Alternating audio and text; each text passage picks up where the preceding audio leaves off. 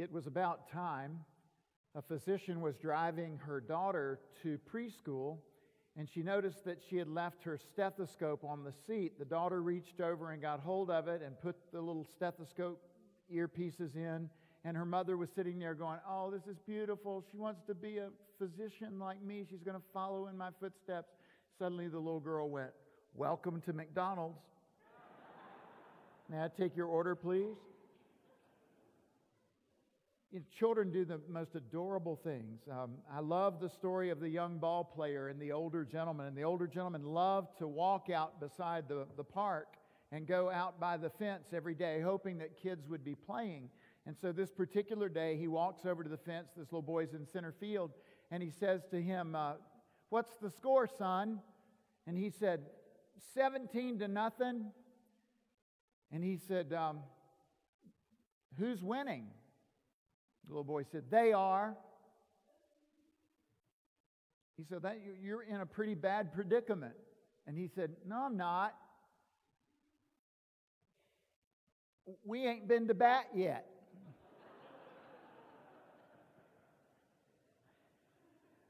That is hope.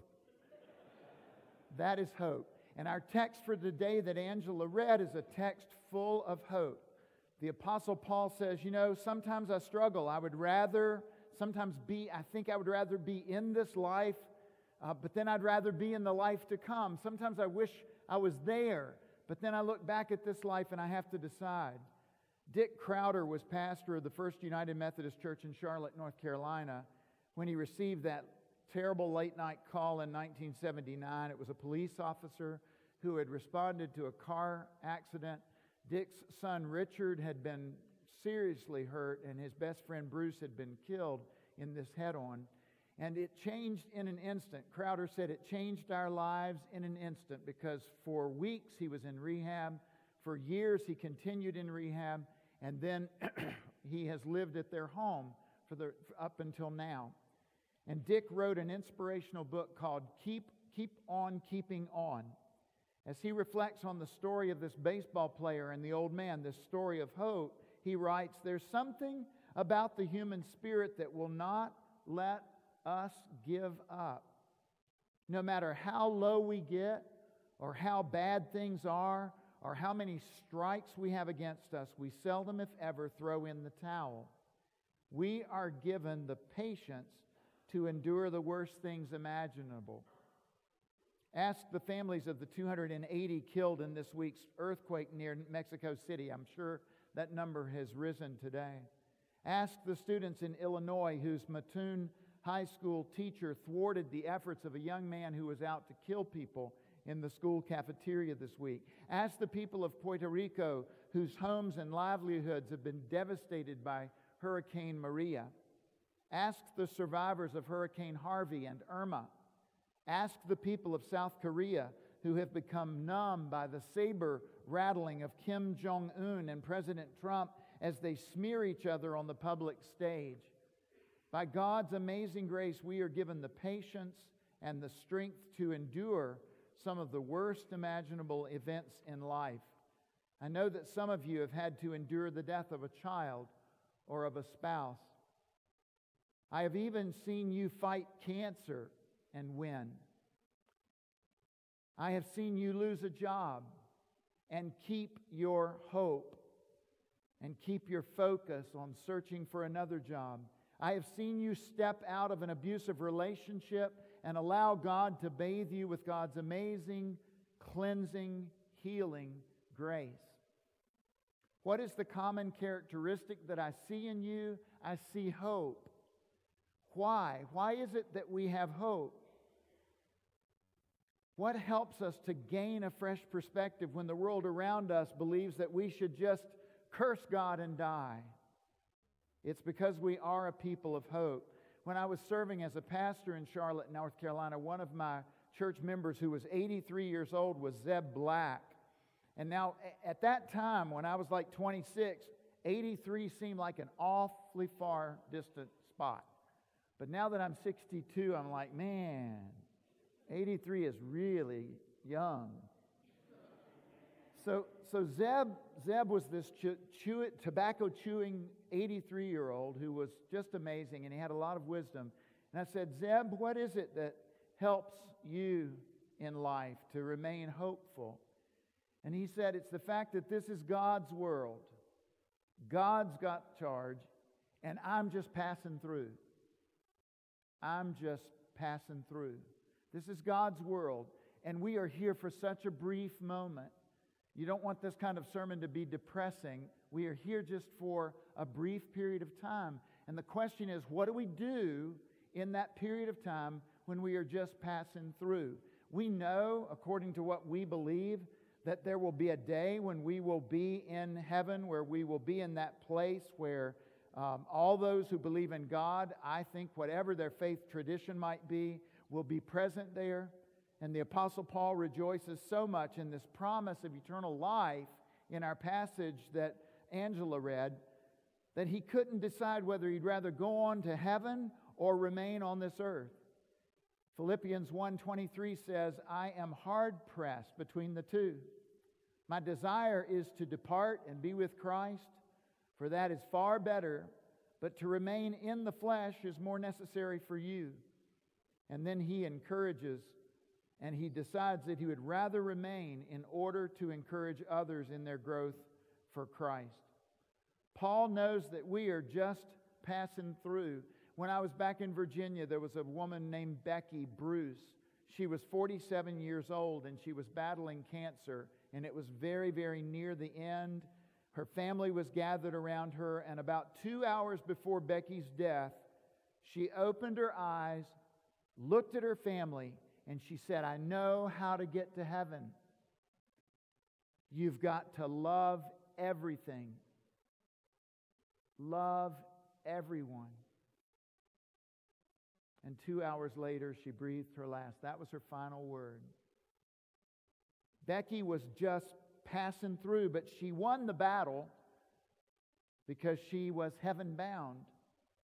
It would seem that the natural inclination for believers then would be to get on to where we are going. I certainly look forward to being in heaven one day and singing in the choir with my mom, who was a marvelous alto, and hear Daddy singing the bass line, Amazing Grace. Oh, he never sang up in the octave we were supposed to be in.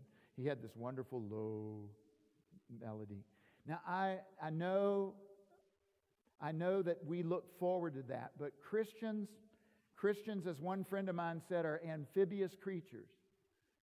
Like a frog, we are able to live on the land and in the water. And so the Apostle Paul says, I would love to go on to heaven, but I'm going to stay here to be an encouragement to you. And he says the Christians who live this kind of life filled with hope have three characteristics. First, we are of one spirit. Paul encourages us to stand firm in one spirit. Whatever we are, whatever we encounter, we must stand firm in the power of the Holy Spirit. When someone speaks rudely to his wife, stand firm. Let him know that his actions are dishonoring her and the marriage covenant. The folk song says, we are one in the Spirit, we are one in the Lord. That unity of spirit will enable believers to find the truth, to discover that which is pleasing to the Lord. So we are one in the Spirit. We are of one mind. Paul says that we must strive side by side with one mind for the faith of the gospel. Kenneth Callahan says, do you perceive that for your congregation, the best days are ahead or the best days are behind you? Are the best days ahead for 32-year-old Grace Covenant, or are the best days of this church's life the prior 32 years? It's a tension. It's a very healthy question for pastors and ruling elders and deacons and Sunday school teachers and women's groups and Bible study groups to ask, are we going somewhere in Grace Covenant, or have we just been somewhere? God says the best is yet to come. The devil says the best has already happened. Striving side by side with one mind means that we will work together to accomplish the goals God has set for us. The new youth wing is evidence of that. Tonight's youth and young adults building 9 Square in the air is evidence of that. The mission study being released this week to us is evidence of that. As you look for your next pastor, you begin that journey. Coming on Tuesday evening at 6 o'clock to meet Jeff and Christy Boyd, who are our missionaries in the Democratic Republic of the Congo, is evidence of that. Come at 6 o'clock. Meet Jeff and Christy as they're coming through to visit with us and then head on to Louisville, Kentucky. Continuing to seek ways to be more faithful to Christ is evidence of this one mind. We are just passing through. If you don't believe me, ask those who sweated and struggled to build this sanctuary 29 years ago. Some of you are still here, but a number of those persons who built this sanctuary are not here because they have died and they have gone on to be with the Lord. And they are believing that the best is yet to come for Grace Covenant because God has been so faithful in the past that God will continue to be faithful in the future. And third, Paul says, you are of one spirit, one mind, and we struggle together. God has graciously granted us the privilege of not only believing in Christ, but suffering for Him. Some of you struggle when your family doesn't understand your commitment to Christ. Some of you struggle at work when the language and the actions of others are so counter to God's will that you speak up and people look at you as if you're from a different planet. In a very real way you are. You're not a frog particularly, but you can live in both worlds. We are of one spirit, one mind, and we struggle alongside each other. No one faces life's calamities alone. Ask Hurricane Harvey survivors who have benefited from the $37 million raised by Houston Oilers' J.J. Watts. Ask Monica Puig, the Olympic gold medalist from Puerto Rico, who has set up a fundraising effort through youcaring.org. Ask the families of the 19 children and 6 adults who were killed in the school collapse in Mexico City during the earthquake. Ask the 11 children who were pulled from that rubble by rescuers who did not sleep until they were all accounted for. Ask Janet Ensign, as our deacon, Kendra Holtzman, was with her last week as her mother Jean breathed her last.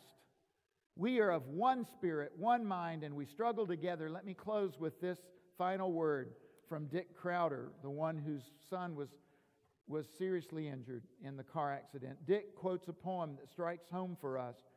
Let us learn from the bird for a moment to take sweet rest on a branch that is ready to break.